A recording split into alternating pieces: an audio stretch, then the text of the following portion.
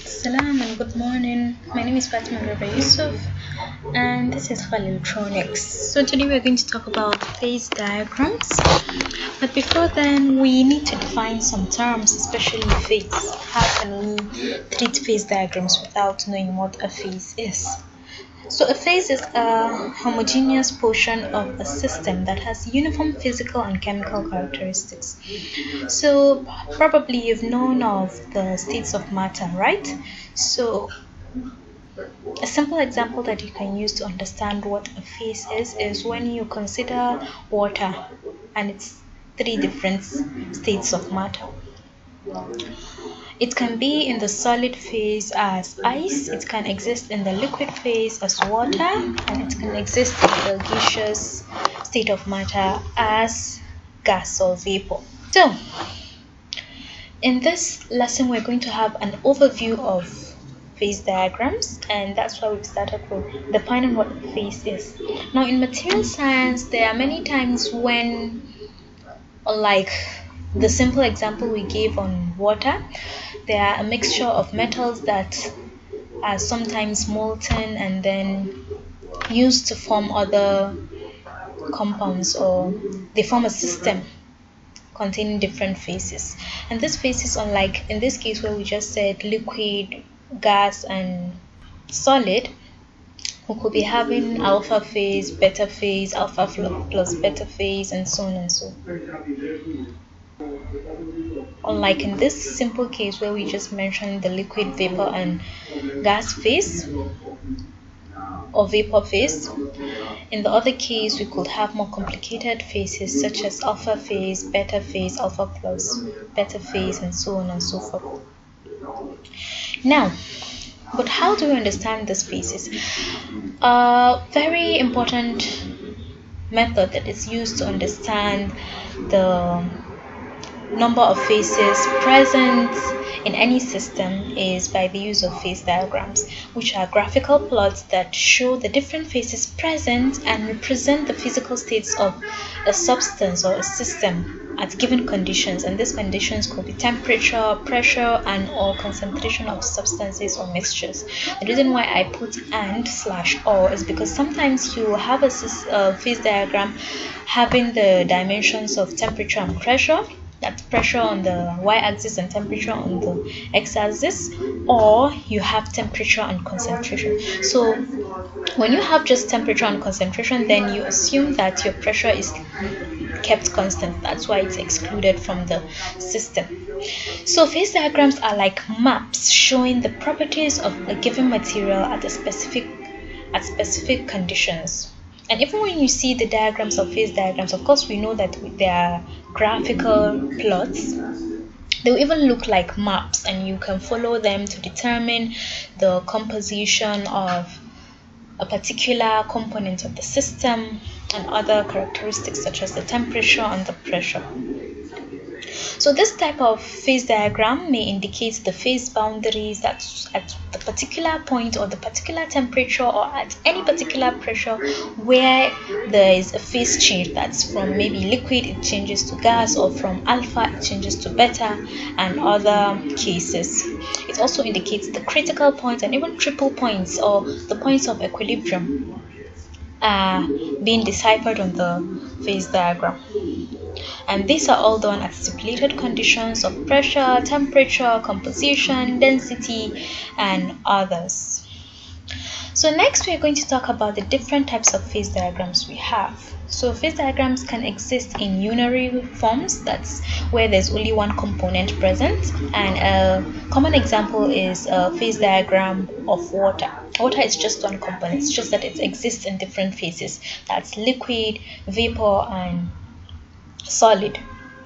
Then we also have the binary phase diagram, which, as the name implies, contains two components such as maybe copper and nickel, aluminium and tin, and something like that.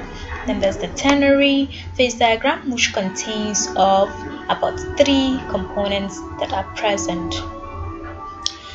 Meanwhile, we're going to show some examples of phase diagrams. So we're going to take a look at all of these phase diagram examples. We're going to start, of course, with the unary phase diagram. We're going to explore an example of a unary phase diagram, which is the phase diagram for water.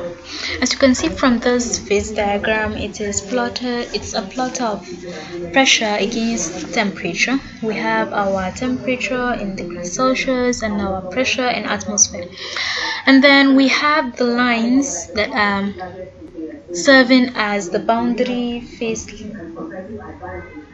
boundaries. Then we have the lines that are serving as the phase boundaries that are separating the solid phase from the liquid phase and from the vapor phase. Now at this point A, where the three lines intersects, is the triple point where there's equilibrium and there's a coexistence of all three phases. But before we move further to the binary phase diagram, I want us to take a look at another example of a unary phase diagram. Now take a look at this. It's a phase diagram for carbon dioxide, and tell me whether you have spotted a difference. Is there a difference between the phase diagram for carbon dioxide and the phase diagram for water? Perhaps at first glance it might look as if there is no difference, but just look at it very well. Look at the line separating the solid phase from the liquid phase in the phase diagram for water, and look at the one in the phase diagram for carbon dioxide. Do you see it now? Right. So in the phase diagram for water, the slope of the line separating the solid and the liquid regions is negative. It's coming downwards. While for the phase diagram for carbon dioxide, it's going upwards, even though the slope is not too large, but it's still increasing progressively. And why is that?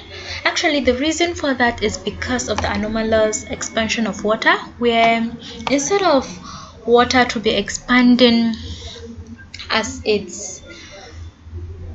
it cools down from the ice stage to the water stage in between 0 degrees Celsius and 4 degrees Celsius, it actually contracts, and from the water phase to the ice phase, instead of it to contract as it's normal for other substances, it actually expands. Now due to that, there's an abnormality, and that causes the line to be as it is in this diagram. As for carbon dioxide and other systems or other substances, their phase diagram will typically look like this.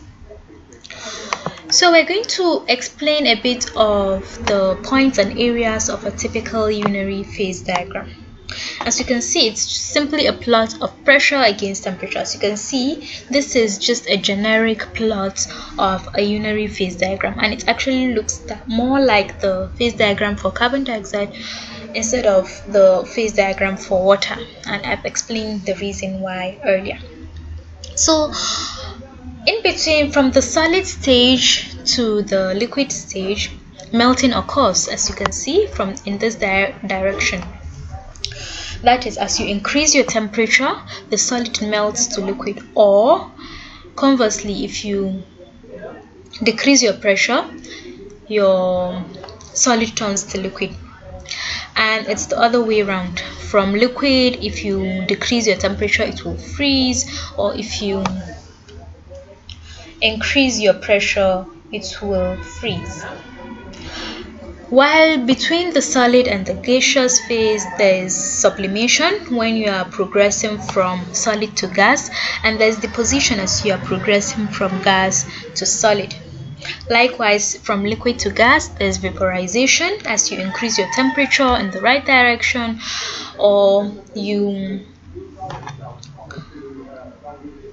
and there's condensation as you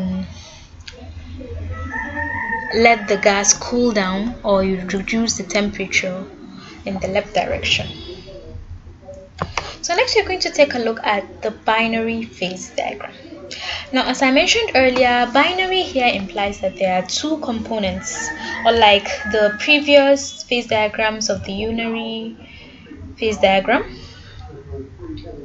Or like the previously mentioned unary phase diagrams where there's just one component, it's either it's water or carbon dioxide or something like that.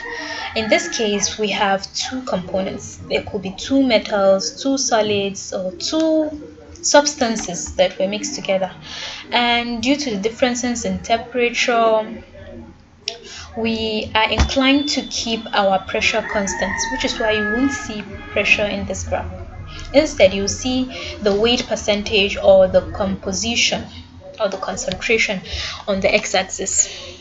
Now here, actually, it's either you have your A, 100% A on the left hand side, meaning your A will be decreasing as you move progressively here, while your B increases. In any case, you should know that they are actually moving in the opposite directions, while at the center they will have the same percentage by weight. Meanwhile, for example, if you have 100% A, it will continue decreasing until it reaches 0 at this point, where we'll have 100% B, while our B will then be increasing from the left hand side to the right hand side, where it will reach its 100%. Now, the law that we use to calculate or to perform calculations on binary phase diagrams is typically the Gibbs phase rule, and we'll explore it in one of our subsequent videos. Next is the ternary phase diagram. Now, as the name implies, it contains three components in the system, and interestingly, even the phase diagram has three sides technically. That's why it's even in a triangular shape. As you can see, these sides of the triangle represent a coordinate system with the edges as the axis, and it's used to plot three dependent variables that always add up to a fixed value. Now, we have three components here. As you can see, we have magnesium oxide, we have aluminium oxide, and we have silicon oxide, unlike the binary and the unary phase diagrams, which contain 2 and 1 components respectively. So of course, this is more complicated, and it gets more complicated as the number of components increase. Meanwhile, in subsequent videos, we're going to take a look at some calculations on the Gibbs phase rule and also the lever rule, where we'll solve some examples and we'll be good to go. You can make further research on this topic and increase your understanding on it. So thank you, and see you in the next video.